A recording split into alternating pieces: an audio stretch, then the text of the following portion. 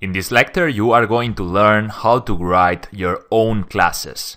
Up until now, we have only used classes as a container for the main method. Now you are going to learn how to use classes appropriately. In the last lecture, I said that we were going to learn how to create our own object types. And now I'm talking about classes. So what's the deal?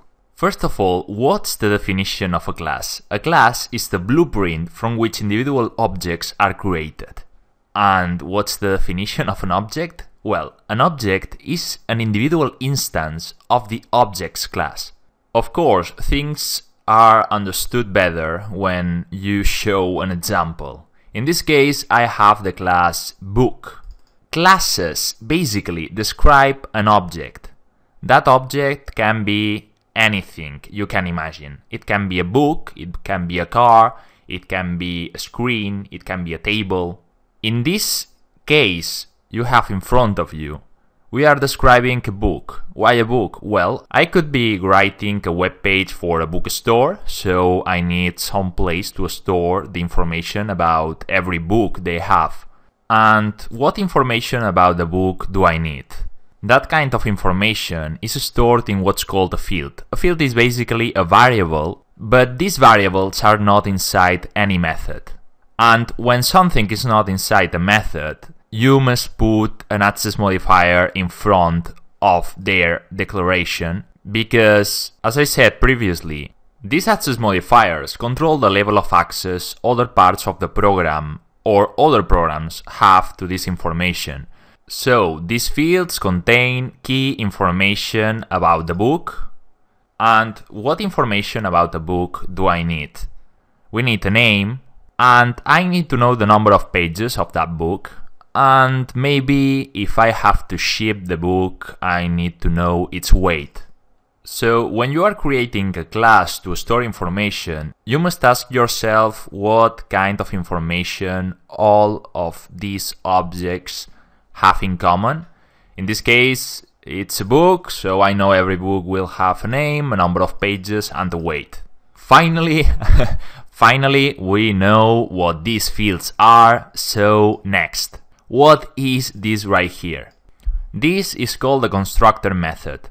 And why the constructor? Well, we will see it in action later. For now, I want you to notice that this method right now is empty. And we can leave a method just like that. But not just that the method is empty. A constructor method shares the same name as its class. And I will leave it just like that because it's better to see it in action. So for now, we will turn our attention to what's below of the constructor method. Here you can see a lot of methods. What do they do? Well, let's look at them. I will start with this one right here. So here I see that it's public. Other parts of the program can have access to this code. It returns a string. Its name is getName. It does not take any parameters.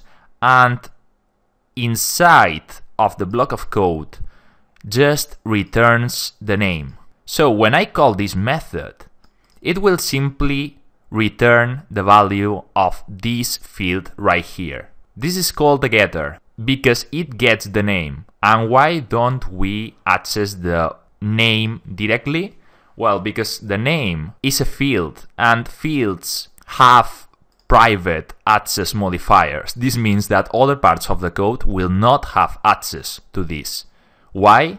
Because it's dangerous. If anyone can come and change the value of the name, our code is not secure. So we need all of our fields private, and we will access them with a getter. You see that we have a getter for the name, a getter for the number of pages, and a getter for weight. And they do basically the same, but for the number of pages it returns an int because it returns the number of pages, which is a field that is an int, so the value it returns must also be stored into an int variable. and the getWeight returns the weight, which is a double. Okay, now we have seen that we have 3 fields and we have 3 getters for each one of those fields. And the getter is to get the value. So how do we set the value? Yes, you guessed it right. We have a setter. A setter for the name, a setter for the number of pages, and a setter for the weight. A setter is a little more complicated. A setter is void. This means that we won't store any value because it does not return anything. We see access modifier, void, setName, which is the name, and what is this? This is a parameter. When we will use this method, we will need to pass to it a parameter. In this case, a string. And what does it do with this string? Well, if we click, we see highlighted the word name. And below that, we see that this is highlighted as well. This means that these two are the same variable. Here, we are passing a parameter and using this variable right here as a placeholder for the value. And here we are setting the value to the field name. So when we will use this setName, we will pass to it a string variable. It will be stored in this right here. It will pass down and will set the value of the field name. Why are we using the keyword this and what this mean? This means this class book. So in this class book, I want to get the name. And why do we need to specify this? Well, because in this case, the name of the field and the name of the parameter have the same name, so the program can get confused. So specifying this dot name, you make sure that the program knows that you, in this case, are referring to this field right here. And name without this refers to the parameter. And here you see an equal sign. And this means that what's at the right side of the equal sign gets stored into what's at the left of the equal sign. I will say it again, the string we pass as a parameter gets stored into the field. And that's basically it. And we do the same for the other 2 setters. As you can see, each one has its own parameter type, because in each case we need to pass a different kind of value. Okay, this has been a long lecture, but I need to do one more thing, and that is demonstrate how to use this book class. You know that the first thing the computer looks for when you click this run button is the main method. So we can't execute any of these unless we are using it inside the main method. My main method is inside the first sample class, so I click it. Okay, how do I use a book inside of this main method? It makes no sense.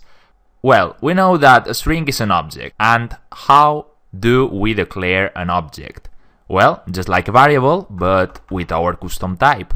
In our case, I need a book called B and semicolon. Okay, I have created my own book. This is the type book. It is a type I have created right now because I have the class book. And that means that I can use the book type. Well, how do I initialize this variable right here? Because this just means that I have a book. I haven't initialized it yet. Well, you write an equal, the new keyword, and then you write the constructor. Okay? So the constructor, which is empty in this case, it's used after the new keyword to initialize a book variable. And this right here, ladies and gentlemen, is where people get stuck the most, because they see book right here at the left and they see book at the right, and this has parentheses and this is... Don't get confused. This refers to the type and this refers to the constructor. When we initialize an object, we need to call the new keyword and then the constructor. Okay, so here I have a copy of a book, but this book does not have a name, does not have a weight. I will start by giving it a name. And how do we give a name to a book? Well, I type B, which is the name of that book, dot set name, and I pass a string. In this case, this will be the Black Swan. So now the book B has a name, which is the Black Swan. Now I will create another book, and this book will be called Think and Grow Rich. Now here you have two different books. They are all made with the same blueprint, which is the class book, but they are different entities. These entities, these different objects, are called instances. This is an instance of book, and this is another instance of book. Okay, now let's print the name of the book called B to console. And how do we do that? Well, B and then get name. Remember that I can't access directly the fields. I must call a getter. So here I'm calling the getName method. And the method returns a string. And the string is basically what the system.out.println takes. For you to see it more clearly, here I will create a string variable to store the value of this name.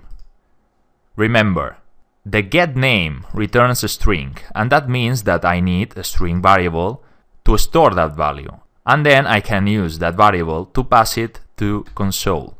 Then I click on the Run button, and the console prints the name of that book.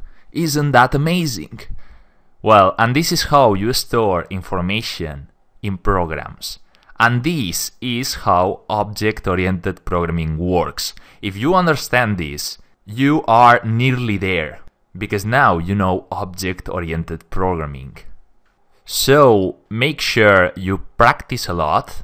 Send me the questions you have, because I will make a FAQ, aka frequently asked questions. And see you in the next lecture.